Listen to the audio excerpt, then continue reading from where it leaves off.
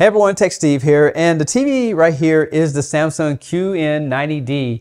This TV has the new AI technology, the new Tizen operating system, and it's packed full of features. So in this video, I'm going to show you the most important features that you need to know to see if it's the right television for you. So sit back and relax, and let's get started.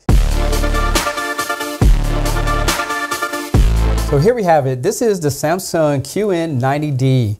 This is a 2024 model, and they did do some upgrades over last year's models. For example, they did change the processor to the new NQ4 AI second generation processor.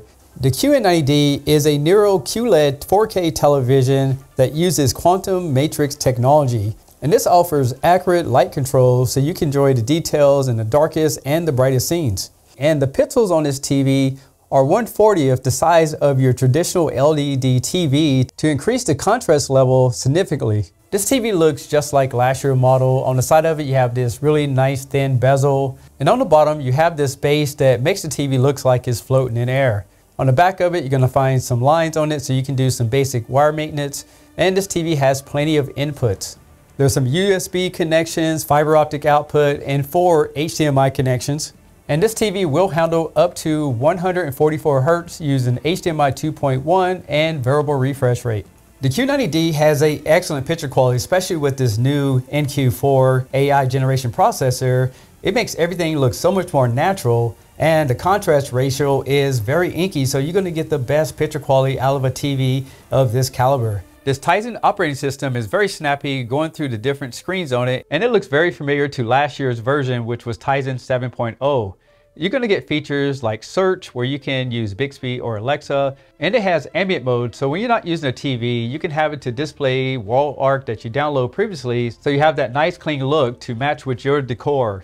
There's also a new feature called Daily Plus, and this feature allows you to centralize everything like your SmartThings application. You can get access to your productivity applications such as Microsoft and Google.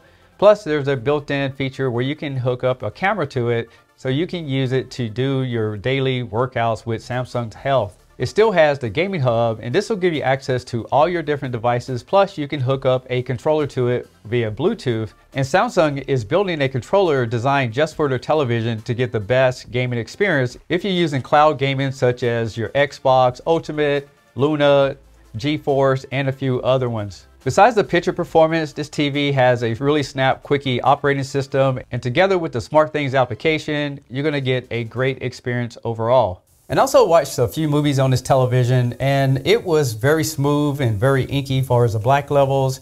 And the great thing about this TV is just like the previous models, it has filmmaker mode, along with a few other Samsung built-in picture profiles, including the automatic settings, so you don't even have to worry about trying to adjust the picture. The TV will use the brightness in the room, and it will adjust itself completely automatic. The Q90D also has Q Symphony that fills the room with sound with object tracking, and you can connect a compatible Samsung soundbar working with the TV speakers to immerse yourself in a complete movie experience. If you want to get that slim look on the wall, they do have this slim bracket available as well, sold separately. In my opinion, the 90 series has always been the top of the line for Samsung for the average consumer. This doesn't have the 8K technology, it doesn't have the One Connect box, but it has a great picture.